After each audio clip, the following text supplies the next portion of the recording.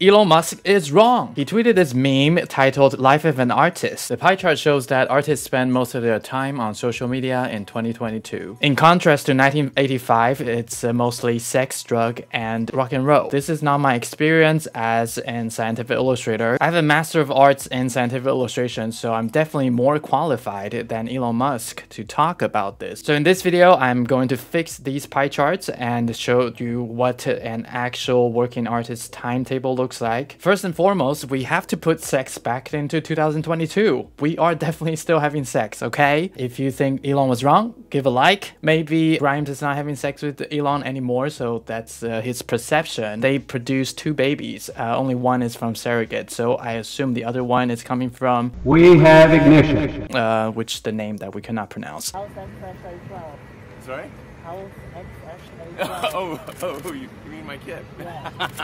That sounds like a password. This chart, of course, is a meme, so it shouldn't be taken too seriously. To be fair, this meme is not even created by Elon. It is created by a Dutch artist called Dadara. Alright, so what does my time management look like? Actually, about 20% is creating artwork. This is the accurate part about this meme. The actual time that you would be able to sit down and make art is only a small proportion of your working time. So what takes the most time? Administration work, like writing invoices, writing quotes, putting things into my Google Calendar, really keep a track of your finances. In the Netherlands, you have to file VAT every quarter. Once I forgot to file VAT, and I get a payment request from the Dutch IRS. They asked me to pay 5,000 euros. It was only 2 months into me registering at the Chamber of Commerce, and I haven't even made any money yet, and now I have to pay 5,000 euros. I was panicking. And it turns out that I could make a call and make a correction, and then they would just give me 60 euro fine. I think it was 60 euro.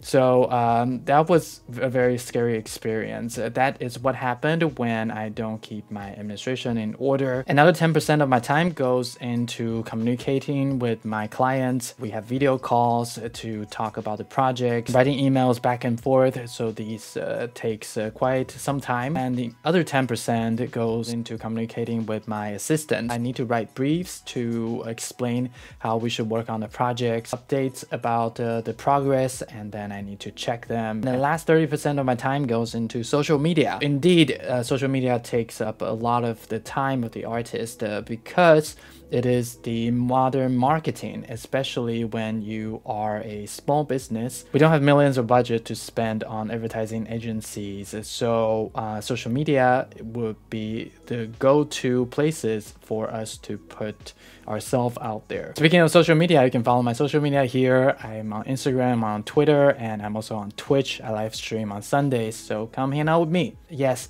artists needs client.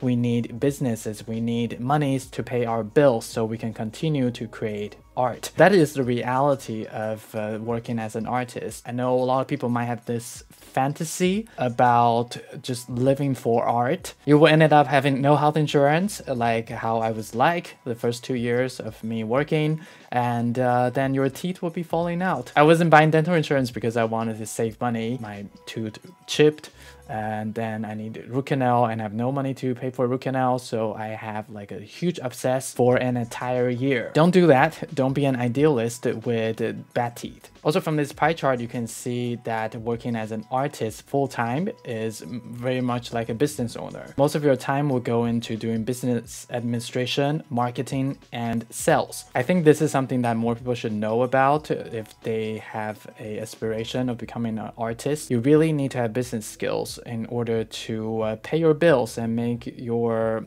art endeavor sustainable. I know in a lot of stories about the artists that we heard about, it's all about that, oh, you need to sacrifice everything for art. Money is such a corruptive substance into your artistic aesthetic, all that kind of shenanigans. Maybe if someone else is paying your bills, you can do that. Maybe if you have a sugar daddy or a trust fund, that's possible.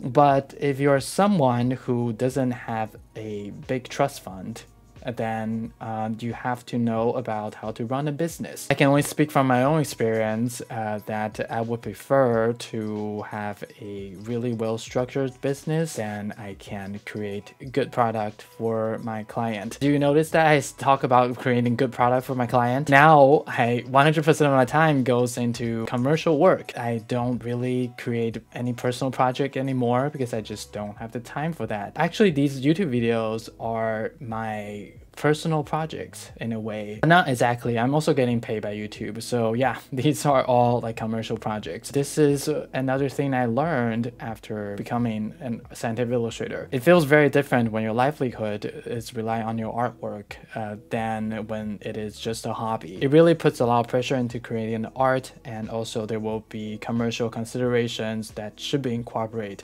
into the work. Clients' preferences will definitely affect the style of your work, and you don't have 100% of a creative freedom. If I were going to give an advice to people who want to create pure art, it's better that it is a hobby. You know that saying that make your passion your job, then you don't need to work for a day.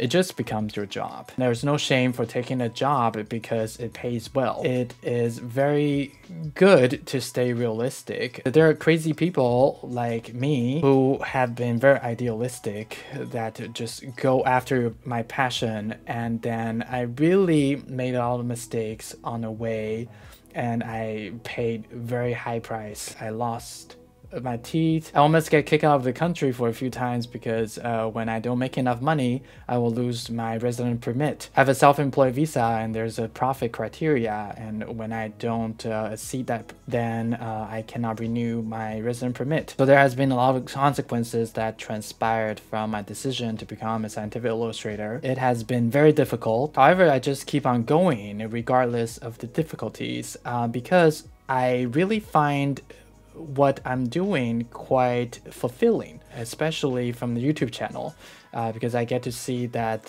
scientists around the world get to find the tutorial that they need so they can publish their paper. And I get to interact with all of you from across the world. That is just a very amazing experience. That is what keeps me going while things are very tough. I think this is what a lot of the proverb says about passion. It is less about finding happiness. It is more about that if you have the passion about the things that you're working on, then when things get tough, then you will not give up. You will persevere. If it is not something you find meaningful, you will easily give up when things become difficult. So you see that a lot of my videos, they only got a few hundred views.